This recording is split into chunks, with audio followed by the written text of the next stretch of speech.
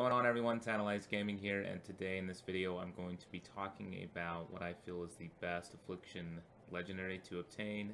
Just a quick guide as well as how to get it and some things that have changed as far as slot choice for your Legendary. I'm also going to be talking about gearing, conquest cap, and some ways to really utilize yourself as we start the PvP season in Season 1 of Shadowlands. So let's jump into it. Alright guys, so the first thing that I really wanted to talk about is the Legendary for Affliction Warlocks. As most of you pretty much know, that we're all going for the Legendary that's named Sacrilash's Dark Strike. I've done a lot of research about this, and honestly, this is really what makes Affliction Warlocks work in a PvP setting, particularly in arenas. The slow that comes from it is too vital for a class like us with such low mobility to be able to survive if we don't have it. So getting this is really something that should be a top priority for us as Affliction Warlocks as we start the PvP season. So a lot of people have speculated the rotation for these halls here in Torghast as what order they go. Some people have said that it's clockwise, but looking at it a little more, it looks like, and I'm hoping this is the case, that actually the hall rotation is going to be moving counterclockwise. As you guys know, last week, week 1, the halls available to us was the Soul Forges and the Upper Reaches. This week, it's the Fracture Chambers and Mort Regard.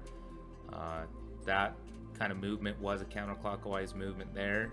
Let's hope that it is the case for us as Affliction Warlocks, because that means that tomorrow it will move to Skuldus Hall and Cold Heart, which Skuldus Hall is the one we need. That's the hall that if it opens up, right away we're going to want to get in there and get the Soul Ash that we'll need, as well as the recipe that we'll need to create our Legendary piece. Now, in my initial guide for Affliction Warlocks, I've kind of gone back and forth about, oh, you know, what's really the best slot to put these on as far as your Legendary goes. At first, I was kind of, you know, on the fence. I thought maybe, you know, leg slot would be the best to be able to get a higher increase of overall stats, as pants give you a higher increase. And then I read a guide that actually said to place it on your feet, so I changed my mind about it. The guide that I've been going off of is Walleric's guide on Wowhead. He's a multi-rank 1 tournament competing warlock, and he shares kind of his opinion on stat priorities and gearing. Well, and when I looked at this guide, he had said that it would be a good idea to get the Legendary for your feet, mainly because you can't get haste verse feet from the PvP vendor.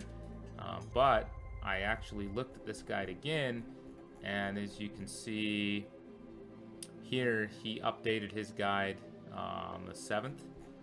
So earlier this morning, he has actually changed his opinion and is suggesting that you put your Legendary back onto your legs, okay?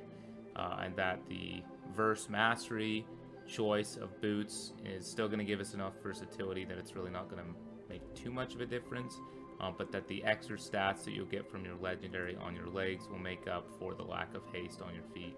So with that being said, and the update to the guide, and looking at what Maldiva's doing and Chanimal's doing, that is something that I too will be doing.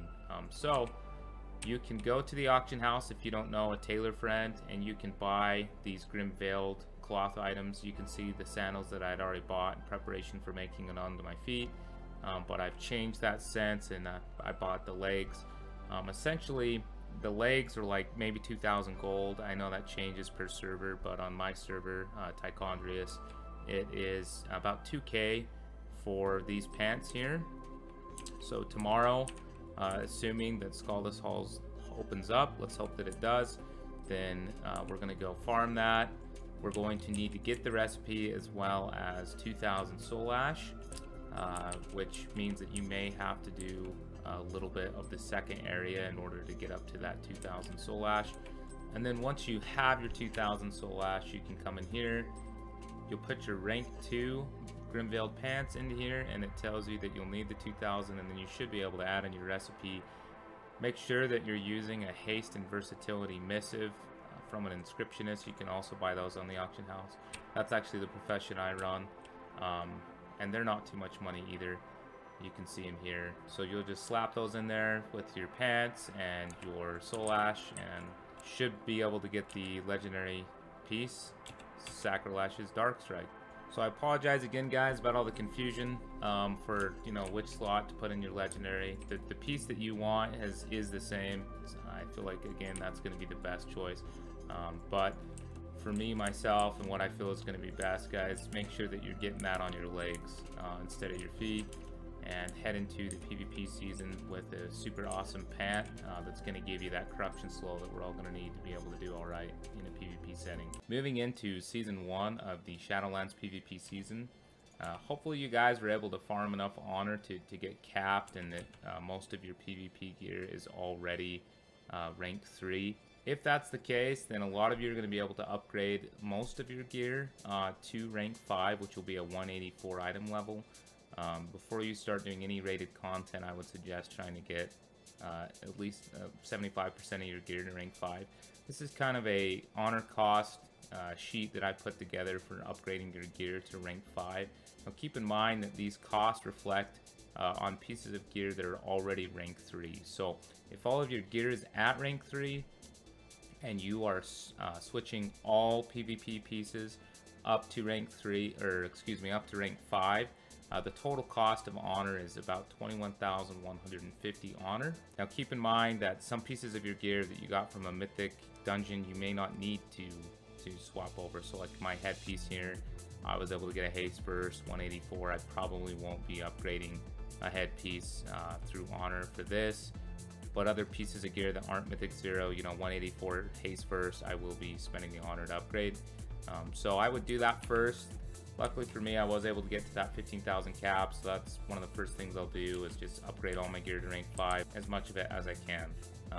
They finally released the Conquest cap for today. A lot of people were wondering, oh, you know, I got to play beta, or they looked at videos of people that got to play beta, and they saw on the beta that the Conquest cap was like over 9,000 conquest. So a lot of people assumed, oh, you know, maybe we'll get to like farm out all our Conquest gear that first week. But I think a lot of us that have played kind of knew that the Conquest cap was going to be a lot lower for the first week of Shadowlands Season 1, which that is the case. Blizzard finally disclosed that the first week is going to have a cap of 550, and after that will increase by 550 per week. So what does that mean?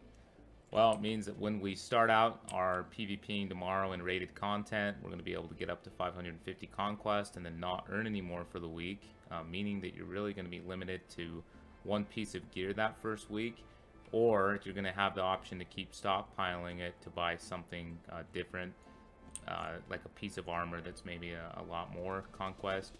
I myself think that one of the better things to do for the first week is to replace the pieces that you have on that aren't giving you your haste, specifically your wrist piece and one of your rings. So I know for me, looking at the PvP vendor for honor and running Mythics, I was not able to find any wrist piece that give you a haste first. But up here there is a guy that sells a haste first 200 piece wrist for 525 conquest. That will be within the cap that we'll have. So I feel like that could be a first piece buy. Also getting one of these rings like this here to give you an extra 118 verse for the other ring that you're not going to be getting haste off of, I feel could also be a really good first purchase. So once you've bought either your ring or your wrist for the extra haste increase, you know, there's a lot of things you can do to try to keep getting yourself a little bit higher in gear. Mythic season is starting, so a lot of people are going to be running Mythics to try to get gear. With the way that they've changed Mythics this expansion, it's obviously a lot harder to get gear. Essentially what they've done is they've made it to where one person out of your group of 5 people will be able to get one piece of gear at the end of a Mythic dungeon. So if you're running Mythic Pluses to try to get gear, I would really try to keep it to dungeons that offer multiple haste first pieces of gear for you. Namely, probably the Miss of Tyranus Scythe. There's a lot of haste first gear in here that you could use as a PvPer. I'm seeing at least 2 pieces of gear. So if that's something you want to do, then you can. If you're willing to spend the time to climb up the Mythic Plus dungeon table, then obviously there's some good gear that can be had there. Here's kind of the comparison for what end of dungeon gear is going to be looking like.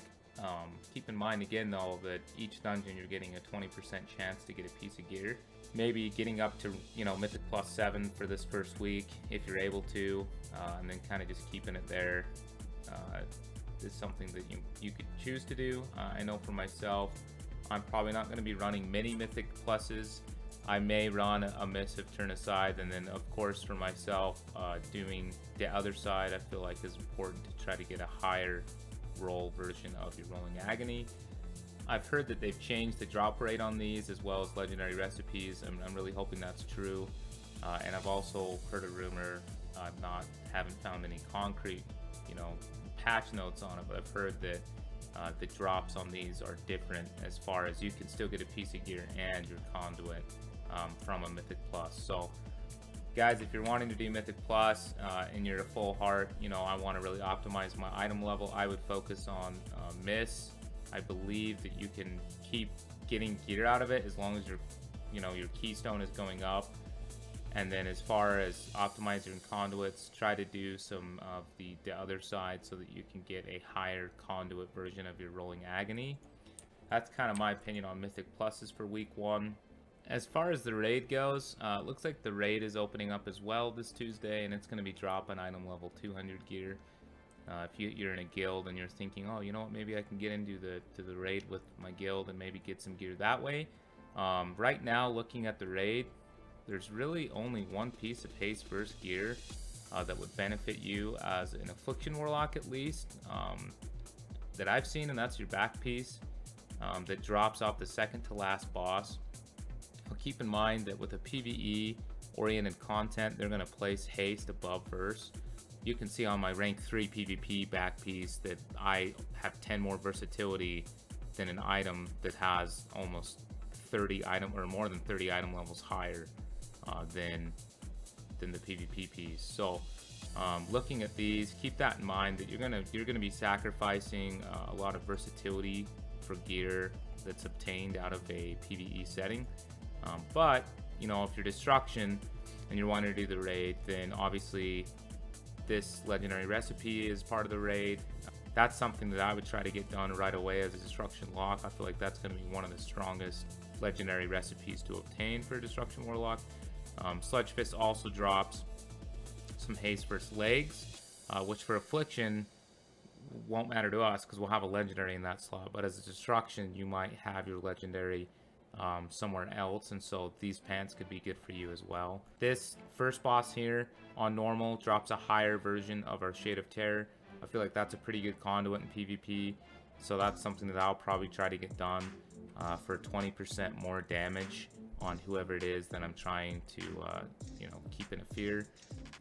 I know the baseline for it that we get, like when you join a covenant, is only 100% damage that they can take, so this just gives you about 20% more. And then also, if you guys have been looking at the secured vitality, you can get that from the 4th boss. That's not a bad conduit. I feel like that can pair really well with Soul Rot and Drain Life. Just keep in mind that if that's kind of your go-to for extra defensives in an arena, that's super easy to shut down with interrupts or stuns during Drain Life. Another source of gear that's going to be coming out this next week is world bosses. If you've been looking at world bosses, they drop 207 item level gear. Pretty high. Again though, for PvP, the stat priority, none of them are really haste verse. I don't know that I would spend a whole lot of time trying to go and get gear from these just because of the lack of haste on them. But if you're destruction, then they drop this legendary as well, giving you another recipe that I feel will be decent in arenas or in a PvP setting for destruction warlock. So that's something I would try to grab as far as world bosses go. Alright guys, so the last thing that I wanted to talk about as far as gearing goes for week 1 is the advantages of getting your rating higher in PvP, particularly most likely in either 2s or 3s.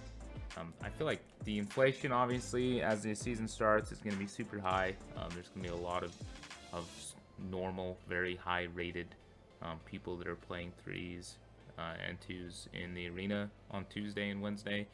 So it may be worth it to just get all your renown stuff done and get your legendary and make sure all your honor gear is rank 5 before going into 3s, either Tuesday or Wednesday. To avoid versing teams that are maybe, you know, normally like a 2900 or 3000 arena rating. But if you want, you feel like that's okay, then get in there right away and try to get your rating up. Blizzard has kind of laid out the caps as far as what item level of gear you're going to be able to get in your weekly vault.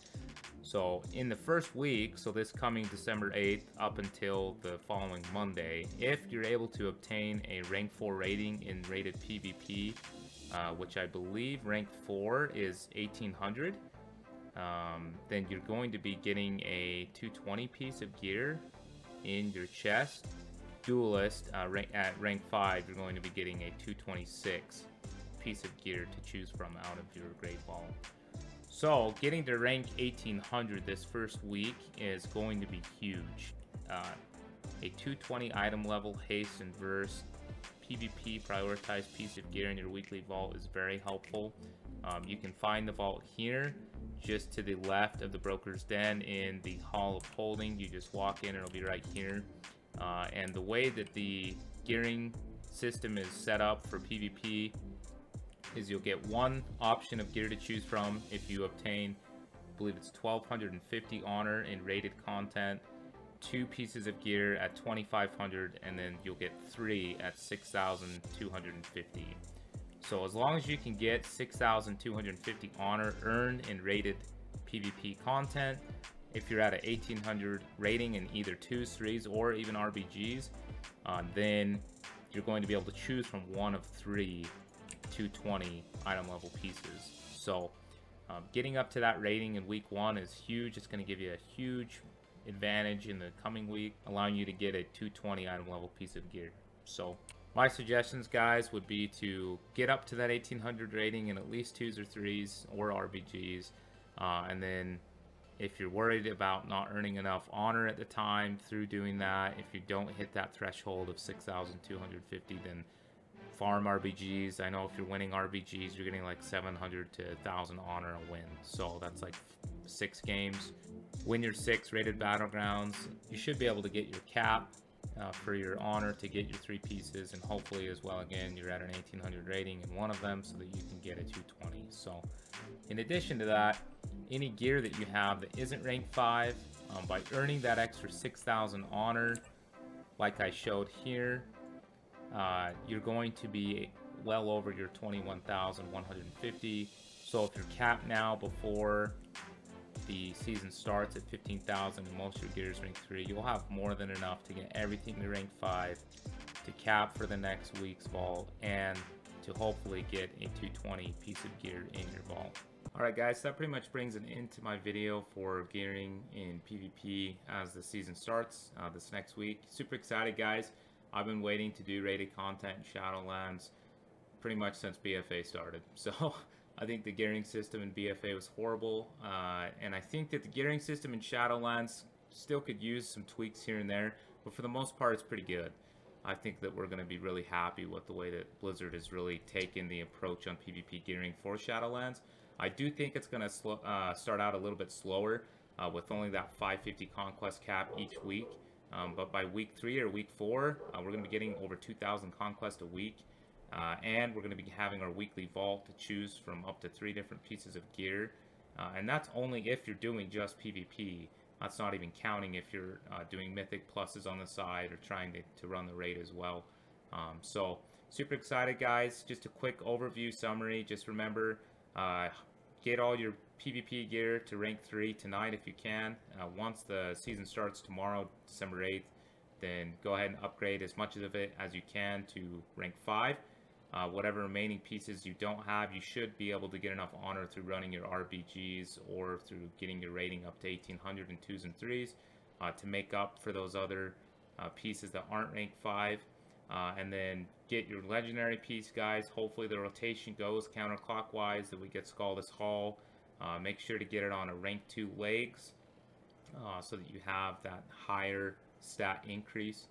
Also, really quick, I'm going to be posting and listing the links for where I'm getting my information as far as what pieces of gear to prioritize. I will also be listing a picture in my description of how much honor you need to get from rank 3 to rank 5, and how much each piece of gear is costing for conquest, and a total amount of conquest that you'll need to at least buy everything but your weapon. So we're not going to be able to get a conquest weapon until you've earned 5,000 conquest and you get the achievement associated with that. You can find that achievement in arenas, in the achievement list on season 1 of Shadowlands, and it will tell you that you need to get 5,000 conquest, and then the weapon should open up to us. But look for those, guys, if you're looking for kind of where I'm getting my information as far as what I feel is going to be optimal in the PvP setting for Affliction Warlocks. So have fun. Again, I'm super pumped, guys. Let me know if there's anything you feel I missed out, or any questions you have about certain things. As the season gets going along, I'm going to try to make another video about like gems and enchants and things like that, that I hope will give you a little bit more of an edge as well in arenas. So thanks for watching, guys, and we will catch you on the next one.